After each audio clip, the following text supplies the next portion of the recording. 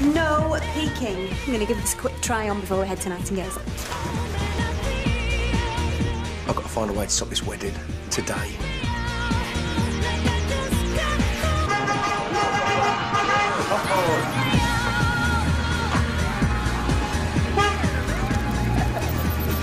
Looks like John's inheritance have come through. That is excellent news. Man, he's up there now trying on the dress. What am I going to do? I keep telling you, you're going to have to admit to Mandy that you're more of a Roses man. Luke doesn't like the centrepiece at the wedding, and he's scared of telling Mandy, and I keep on telling him that honesty's the best policy. Then why don't you tell me the pair of you tried to rob the loft on New Year's Eve? What? Is that why you got beaten up? Look, Shane came back and he threatened me to tell his boss that I was a snitch unless I came up with 20 grand. Told his boss, and that's why Luke got hurt. He took my punishment for me. Yesterday, you looked me in the eye and told me that you had no idea Shane was still alive. How could you lie to me like that? I was doing it to protect you. Were you? Then why didn't you tell the police that Shane tried to blackmail you? No, you were just trying to protect yourself. That is not fair. Shane's boss could have come after you and the kids. Now, I know it's hard for you to believe, but I did this to keep you safe. You know, sometimes it is better just to lie. You really think that? Yes, I do. Fine. Wait, where are you going? We're supposed to be putting the offer in on the restaurant. Great, look what you've done now. Really? Careful you don't touch the handbrake. What's the handbrake again? That is not funny. If I don't get this back to the dealership in one piece, I'll have to buy it. Oh, no, that would be so awful if you were forced to buy this absolute babe magnet that you can totally afford. She is a beauty. It is a waste of money. Cars lose a value the minute you take them home. I read about that in my safe investments book. Wow, how did you ever get laid? Do you want me to draw you a diagram? I think you're being very sensible, Tom. Just because your money's come through doesn't mean you have to spend it all straight away. You can just let it sit in your, current account, is it? For now. I've got a meeting with a financial advisor tomorrow about my options. Well, if you don't want a car, why are you test driving it? More like test crawling it. Hunter made me do it. I don't know why I listened to him. Because I'm cool, you're lame, and if you don't let me help you, you're going to end up wasting £1 million on boring stocks and shares. Those stocks and shares are going to make me more money. What good is more money if you're too tight to spend it? You know what you should do? Pay me to tell you what to buy. Like a personal shopper? No, like a lifestyle guru. Oh, yeah, that sounds better.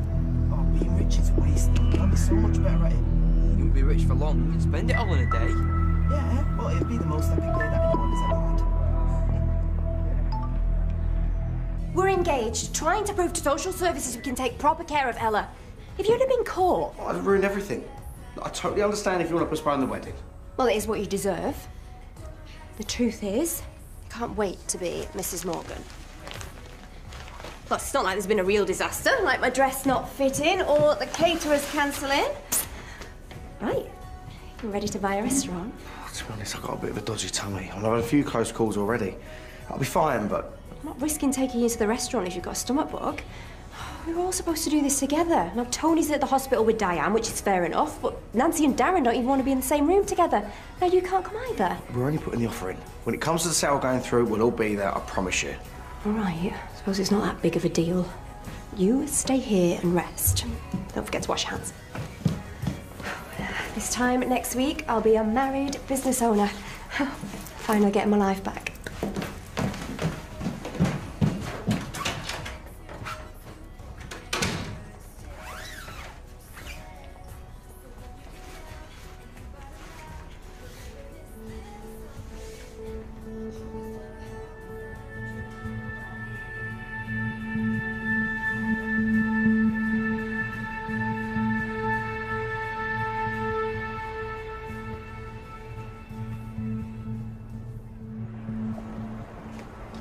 Absolutely shocking, isn't it? To think that level of violence can happen so close to home. Appalling. Have you got the sentencing date for pushing your husband through the window yet? That was self-defense. Well, judging from your forced sale sign, I'm guessing you're not very optimistic about the jury believing that. Oh, just get off your high horse, Simone. Do you know, if you spent as much time worrying about your own family as you do about everyone else's, you might have realized that your husband's love child was living just across the street just a tiny bit sooner. Hey. You gonna help me put the offer in or to scope the place out for a heist? I don't you start as well? You nearly got my future husband killed. Why are you two loitering? You're going to put off potential customers. We're here to make you an offer you can't refuse. We want to buy the restaurant. What, you? A minicab man? You might need a lift one day. Oh, it's so ridiculous. Actually, there's 6 of us clubbing in together, including Tony and Diane, who could run this place with eyes closed. Yeah, your little baby will be in safe hands. What, with you dressed like that? Anyway, I'm not interested in the big pitch. I just want a quick sale. Well, that's perfect, because we can't wait to get started. I can't wait to replace these plasticky blinds with some luxury curtains and get rid of that patio-type furniture outside. Well, don't get too excited because I do have other offers. However, if you would like to secure this place, you will need a deposit of £20,000 by tomorrow. By tomorrow? Well, that's not possible. Oh dear, I'm so sorry. And now my poor customers are going to have to put up with my patio furniture for longer. Yeah, I did bad, didn't I? I've got to go.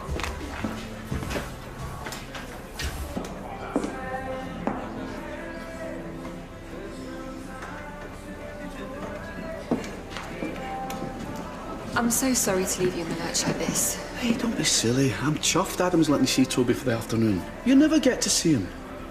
You're so kind to me. I really don't deserve it. You're not going to believe this. I've just had a call from the bank. Someone tried to take 20 grand out of my account.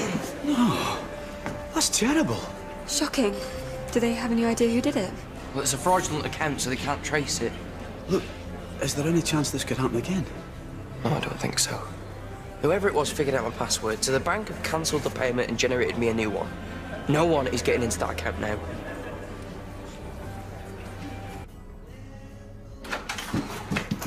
Oh. It's an absolute disaster. Marnie is deliberately trying to make things difficult for us because she's got it into her head that I was insulting her. What did you say? Well, I may have implied that the decor could be a bit classier, but it's true. And now she wants a 20 grand deposit by tomorrow. I've got no chance. You've been looking at my wedding dress? No. Well, someone has, because I didn't leave it like that. Who would do that? What is that on your hand? Did you ruin my wedding dress? Did you just pretend to be ill so you could stay home and do this? What is wrong with you? You're trying to punish me for something. No. Then why? Why would you do it? Is this about the wedding? Do you not want to marry me? No. Yeah, look, the truth is... What? It was an accident. Just get out! Mandy... Just go!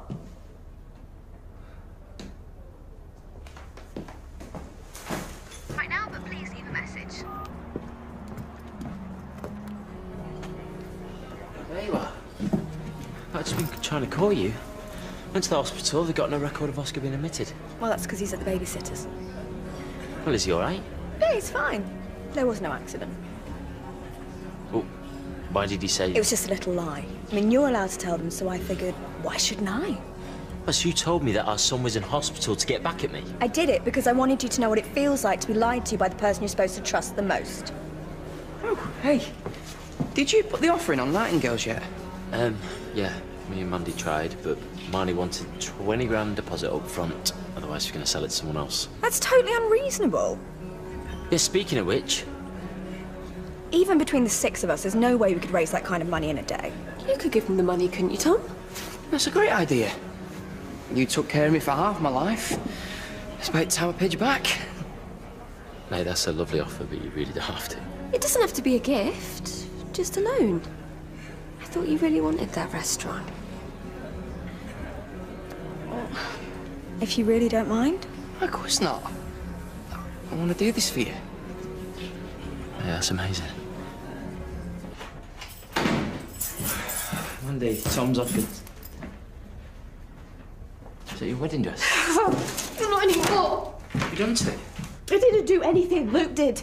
He's obviously trying to sabotage the wedding because he's not man enough to tell me he's getting cold feet. Well, that's... insane. There. How about lying to your husband that your son's in hospital just to teach him a lesson? That's what Nancy did to me today. Yeah, it's pretty extreme. But then you did try and burgle the loft. Oh, not you as well. I was doing it to protect my family. I didn't have a choice. Well, Luke did.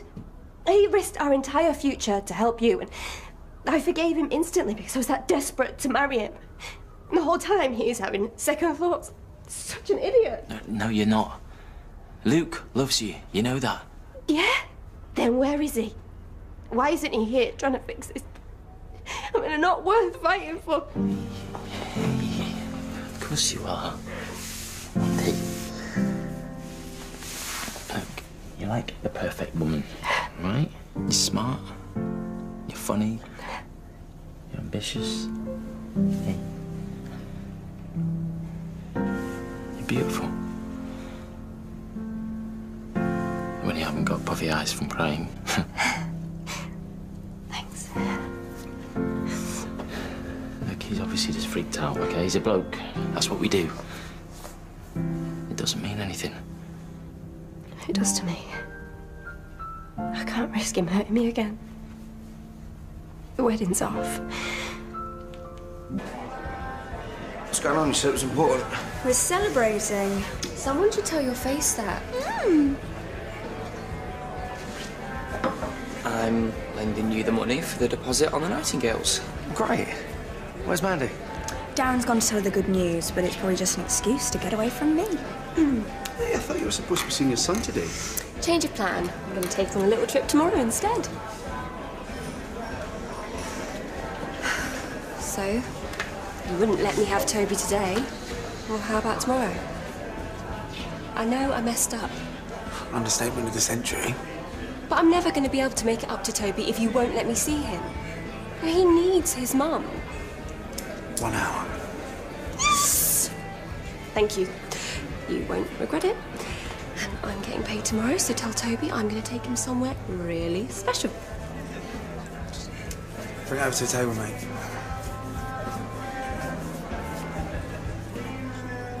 Expects me to just put my life on hold until he's ready to talk. He's not even thinking about what I'm feeling. Mandy, you just calm down.